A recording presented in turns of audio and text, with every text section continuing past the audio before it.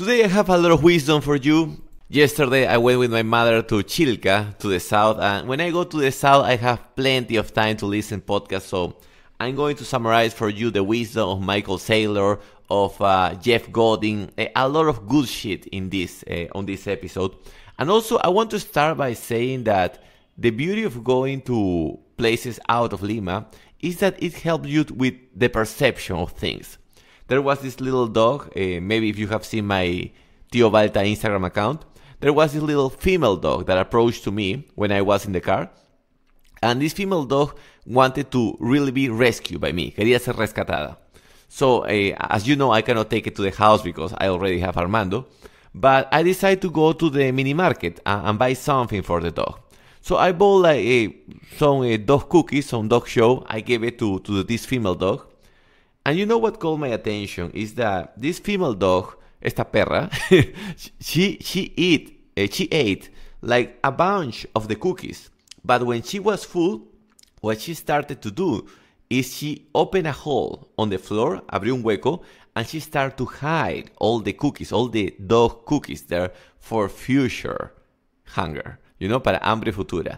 And that caught my attention. It's like even this female dog can think in the future. Even the animals can project life, and there are plenty of humans that they cannot project their life. Interesting thing. But okay, time to get started. Before I start with today's wisdom, thanks to the sponsor, as always, inglesparacholos.com.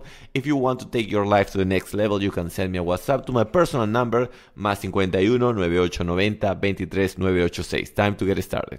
Let's start talking about the one and only Michael Saylor. Yes, the Bitcoin guy. Now, why is it important to follow the Bitcoin story? Not necessarily because you want to invest in Bitcoin. I already invest a little bit, as you know, but I don't plan to keep investing. But where I'm trying to go is that Bitcoin is kind of the, the thermometer of what is happening in the world. When crazy things are about to happen, Bitcoin spikes. When you have a new candidate that at least promise, that's the idea, right? That is going to change, to make things in a better or different way, also Bitcoin spikes. And now it's trading between $90,000 and $91,000. Imagine how good it is that my $1,500 that I invested back then in the year 22, now are worth $9,000. $1,500 ahora son $9,000. So fucking good, right? But where I'm trying to go with this is that Michael Saylor, as you can imagine, he's going to all the podcasts, he's jerking off, he's coming in everybody's face saying that he said that was a good idea to buy Bitcoin. But he said interesting things. For example, one of them was, he said that if you want to make money, just try to understand, figure it out, what is that thing that people will need in the future and buy it first. Simple. What is that thing that is scarce, that is limited, that there is not too much, that you cannot print more and buy that in advance. I can tell you, that sounds simple, but it is the best way to make money. As he mentioned, and this is another phrase that he has, is doing is overrated. For real. Like people, they want to do a lot of things to make money. Sometimes it's do less things, but things that make sense. So that is one big one. Is buy things that people will need in the future. And if you allow Uncle Balta to spin that idea a little bit, is also offer things that people will need in the future. Start creating offers that people will need in the future. And for that, I want you to find trends. We were talking that with my people from Ingles para Cholos yesterday, and this Sunday we will have a workshop. Vamos a tener un taller. And what is going to be the workshop about is small trends that are happening that we can take advantage of. Everybody's talking about AI, artificial intelligence, yes, but what about all the parallel small trends that are happening right now that few people are paying attention? Those are the easiest options to monetize. I'm going to give you these are my little trends. I will tell you my little trends so you can check your little trends. But in my little trends, one that is like a no-brainer for Ingles para Cholos, for example, is this thing that they are doing a dock, un puerto. They are doing a dock here in Shanghai.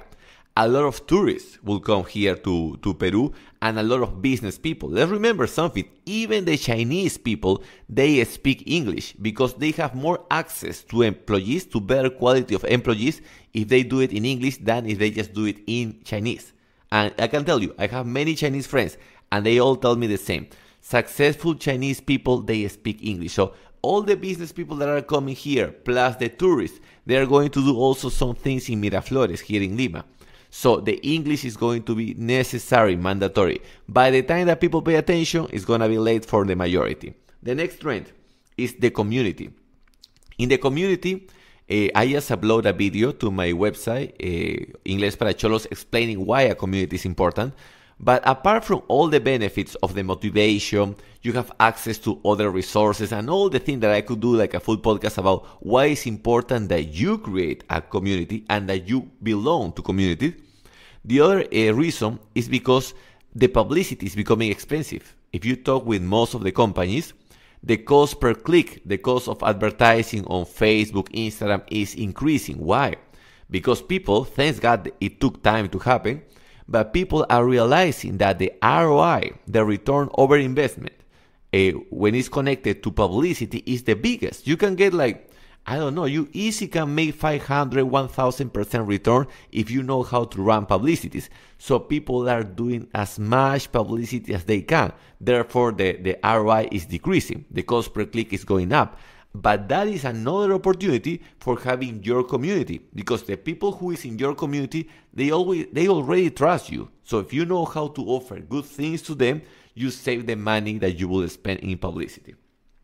And another one that is also important is that, for me, it's a big trend, is that people in many countries in Latin America and all around the world, they are trying to leave the main cities. It's like a pendulum. Always the pendulum analogy comes back. There was a moment where the cool people were going to the city. If you live in the city, you were the cool person. But now the cool people are going out of the city. And this is so fucking interesting because you can see how these motherfuckers are sending publicity to people who live in small villages, in the countryside, in the small cities, and they are offering them to buy their plot of land, sus terrenos, their houses. And with that money, these people are buying small apartments here in Lima. So they are trading their big plot of land for a small apartment. Something even more interesting, they are trading their big plot of land for an expensive car. I was talking this with, I went to Chilca, as I told you, and I was talking this with many people from this district or little city, and they told me that a lot of neighbors, they already sold their land, and with that money they start traveling around the world. They bought expensive BMW or expensive Mercedes. And why is so curious for me? Because these people always have been treated like less. People who live out of Lima, they have been treated like less than human beings category. So when they see the chance to sell their plot of land and travel and buy a fancy car, they want to buy a status. But what they don't understand is that in their attempt for buying this status, they are losing their biggest asset. but the business people, they are motherfuckers. And by the way, that's what business people do. They always sell the status. And that's why I want you to do the same. I want you to reinforce your offer with a status. When your offer is connected with a status, people are willing to spend more money. Now, before jumping, that's when I come back from Chilca, it's the same. Always feel like my brain, I feel is bigger. But well, coming back. So, let's talk about Michael Saylor before we wrap this topic. Why people are investing on his company, why people are buying MicroStrategy stock instead of buying Bitcoin. This is a very curious one, because I was thinking the same. What is the deal with Michael Saylor? Why he's so obsessed with Bitcoin? Because he's getting loans and offer bonds to leverage his company to buy even more Bitcoin. So let's put it like this. According to him, Bitcoin will never disappear. So what he's doing is, since now his company is worth more money, he's asking more money to the bank, more money to his people to buy even more Bitcoin. So if Bitcoin go up, his company go up, no 1x, but 2x or even 3x. So buying MicroStrategy is a leverage way to buy Bitcoin. Not only that, also many corporations around the world, they are not allowed to buy Bitcoin, but they are allowed to buy stocks in US companies. So it's very curious how he handles this. You offer a leveraged version of something that is already volatile, and what he also do is he offer the chance that he can receive your investments. When sometimes even the Bitcoin cannot be accepted in your country, he offers his stock. So it's interesting how this guy is leveraging Bitcoin. So what I'm trying to go with all this first tip is buy first something that people will need in the future, create first something that people will need in the future, and also always try to use the trends and know how to leverage them. As I mentioned, many people want to go to live to other cities, to a smaller city. They want to escape the city. And I was thinking, at this time, I'm not good selling plot of lands, but I know how to teach people how to work online, because I have been doing this since the 2010, even the 2008, I would say. So in my mind is, I'm going to include this in my system, Inglés para Cholos, teaching people how to work online. Because if you can make money online, you can go and live anywhere in the country or in the world and keep making money while living in a nice place. So that is the first point. Let's go to the second. But before continue, friendly reminder, +51 9890 23 986. That's my personal number. And also spread the word. Tell people to go to Uncle Balta on Spotify. You know, now that I check, 11 minutes with 40 seconds, just explaining the first wisdom nugget. Beautiful. Let's go to the second one. This is from a marketero from UK, United Kingdom. Rory Souther, something like that is his last name. Rory Souther. He's a cool guy. He's a fat, cool guy. He said this: the person who knows how to target his or her audience is the person that is able to spend more money on them. And this is so interesting. And here we go back to the segmentation. This is why it's important that you have a niche. He was explaining this case of Jaguar. You know, Jaguar is a cars brand, una marca de autos, Jaguar. So he said that they figured it out who were the customers that they want to target, or the prospects that they want to target, and they were given 4 days of test drive. As you know, if you go to a car dealership, you can test drive the car if they like you, by the way. Not that they allow everybody to do the test drive, especially from the fancy brands.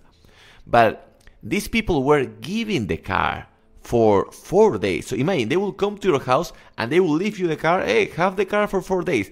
And they realized that the conversion was very high. For that same reason, it's important to know who is your avatar, who is the person that has a high degree of certainty of buying you the product. Because once that you figured it out, that you can spend a lot of money. I always tell you that Facebook and Instagram ads are very cheap. It's a way to go to massive people. But when you have expensive offers, I hope everybody here can tailor expensive offer, you will figure it out, or you will find out that offering more time, energy, and resources to your niche people, to your avatar, is a better idea. And the question is, how can you find these people? Where are these people located? Here I want to share with you some questions that you can ask. The first is, who is the person who needs you the most? Very simple, but it works. And I want to use the analogy of the Russian women. Remember, the Russian woman told me this. Why men love to date Russian women? Because they want to escape the country. So any man that offered to a Russian woman the chance to escape, the woman will say, hell yeah, I'm going with this guy. The same applies for business. Who is that person that really is craving yourself? Who is that person that, if this person knows that you exist, they will please take my money? You need to ask that question. Who is the avatar of person that needs you the most? And the next one is also, if you already have customers, that this is what I like to do. I like to check my favorite customers. My favorite customers, what do they study? Where do they live? What characteristics, features do they have? And I insert that into the publicity. So, and also I try to look more people who go to similar places. So the question is, first, who is the person who needs you the most? Because this person is willing to to pay more, and if they are willing to pay more and they are a high certainty of needing you the most, you can spend more time talking with them. Imagine if you start doing publicities many times, it's going to happen that people that don't care about your offer, they will see your publicity, and that's money that you are losing. But it's not perfect. It's not that you can say, I just want my publicity to go to people who really need me. But that's why you want to increase the certainty of knowing that you are targeting the right people. It's like trying to find a romantic partner, right? If you are trying to find a romantic partner, you're not going to spend time, talking with women that you don't like, even though sometimes you just want to have sex. You want to spend more time with people that has a potential of needing your dick now or in the future. But you get the point, right? And by the way, a little tip extra here. The publicity, sometimes people get discouraged because I tell the people, hey, start spending $5 per day on publicity. And they tell me, Jose, I spent the publicity for 2 weeks and nothing happened. Of course, just 2 weeks. Don't be a piece of shit. People need to see you many times. And there is a high chance that they say, this is a cool thing, but I don't need it right now. But in the future, maybe in 1 month, 6 months, they will need it. And they will remember you if they see you again. That's why you want to keep showing up. So that is the second tip. Is the person that know who is the potential customer, the person that have a better segmentation, can spend more money, more time, and can tailor better the offer. That is the second tip. Let's try to go to the third one. Number 3. Is this one comes from my boy Alex Hormozzi. He's one of my favorite business guru nowadays on social media, on YouTube. You know what happened with this business content and money content is that a lot of time these motherfuckers, influencers, they tell you things that sounds good but they don't apply. But as a business owner, I can tell you, Alex Hormozzi, everything that he said makes sense and is applicable. You can apply it. And what he was saying is that people always get distracted with the small problems. Always people like to fix the smallest problems because are things that they already understand. But the change, the evolution, the next level comes when you are able to fix the big, hairy problem. El problema grande y peludo. The big, hairy problem. Also, I found out that it's not just fixing the big, hairy problem, but it's doing as fast as you can. And the order of the activities is important.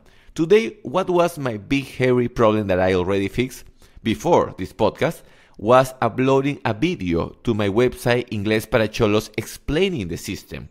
Why I haven't explained the system before on Ingles para Cholos? Because I wanted people who really, really believe in the system to enter in the first place. But after already 4 years, I think I can now explain you exactly what is the system about. So if you want to know how is the system with all the details, go to inglesparacholos.com and there is a new video there. But coming back to the topic, that was the hairy problem for me today. It's not that it's a big problem, but it requires a little bit more of effort, right? I need to first put my clothes on. I cannot record naked. Sometimes when I do audio, I can do it naked. But when I do video, I have to put my clothes on. I have to do a nice script that is easy to digest, considering that people, for example, here this podcast, I know that you are listening by doing other activity or like with your headphones. But when it's a video, sometimes people are going to look at it. So has to be faster, but also giving all the content. And that was the hairy problem today. After that, I'm doing this podcast. If I do this podcast first, then I'm lazy to do the hairy problem. So, you know the phrase, always eat the frog first. Focusing bigger problems. Big problems, I'm going to give you my big problems that I'm fixing now. And you have to check your big problems. But my big problem, for example, is finding good training partners. Thanks God, so far so good, doing good. The other big now sounds stupid, but a good training partner is a good contact at the same time. So that helps you not just doing your fitness, but also in business.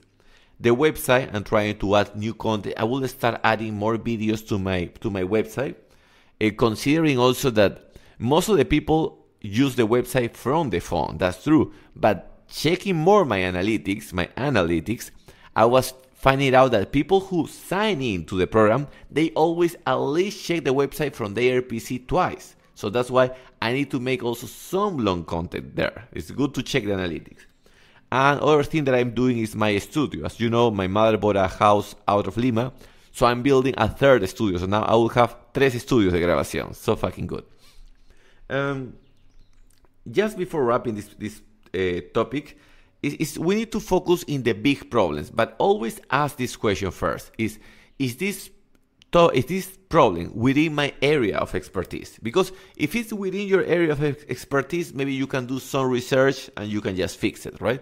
But if the problem is totally out of your area of expertise, you want to partner up. You want to work with somebody else, because the last thing that you want to do is try to reinvent the wheel all the time. Figure it out problems that somebody else already figured it out. If it's about my car, about my dog, about doing this studio, I try to find a handyman. Always, who has the expertise? Let's try to work with this person. You will save a lot of time. Let's go to the number 4. We have just 5 on this podcast. To the number 4 is... This one came from Seth Godin. Who's Seth Godin? Is one of the biggest marketeers in the world. Looks like Uncle Balta. Es un calvo también. He looks like Uncle Balta. But what the guy said really changed. No, it didn't change my life, but it kind of allowed me to see something. That whenever you feel fear, miedo, whenever you feel fear, that is a good signal that you are challenging your limits.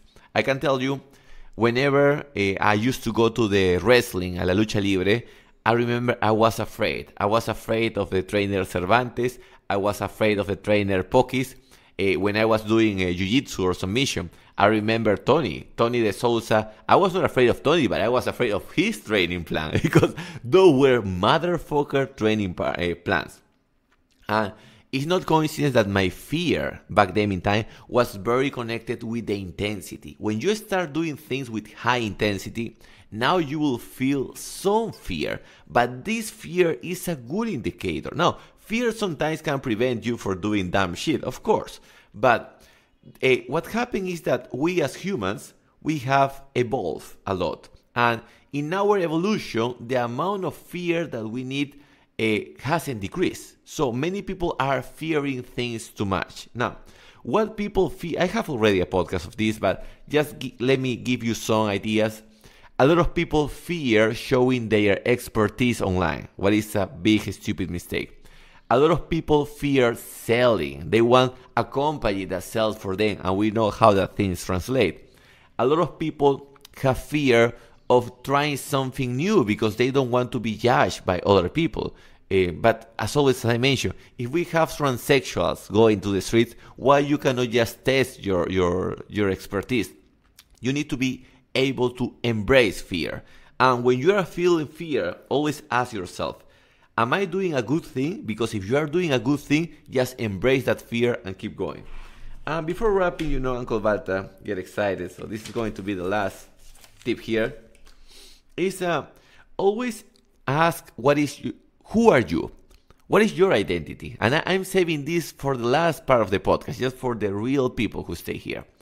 What is your identity? We always say that you are not just one thing, right? You are not just a business owner. You are not just a fitness person. You're kind of many things at the same time.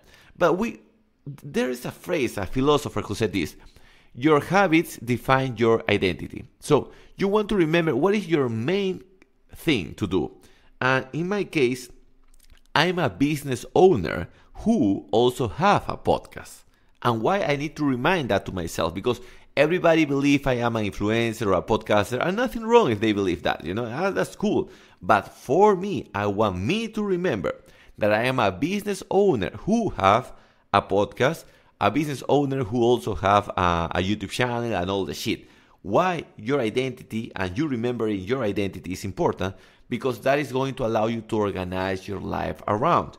If you organize your life around knowing that you are a business person, you will spend more time doing those type of activities. And one extra, this is an interesting one. I just learned this one talking with a friend today in the morning at the gym.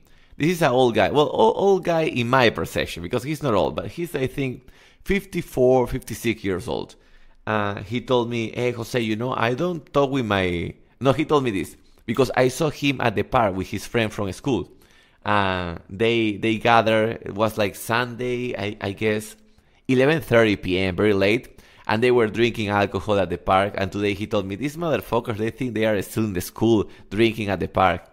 And I told him, who are your new friends? And he said, my new friends are the parents of my children's friends. I will say in Spanish just to make it clear. Mis nuevos amigos son los papás de los amigos de mi hijo, Imai. So that gave me a big insight. Now, it's going to sound funny, but now I understand why people spend so much money in the children's school. It's not for the education, because it's crappy education. It's not for sure. It's not for education. It's for entering into a social circle that is the parents of your children's friends. Interesting, right? So if someone wants to start a school or something, always think about this. If you can just improve the quality of parents of your children, now you have a better value of a school. Interesting shit. Well, I hope you enjoyed this episode. Uncle Valta on this audio episode started jerking off many times. So remember, if you want to join Inglés para Cholos, you can send me a WhatsApp to my personal number, +51 9890 23986.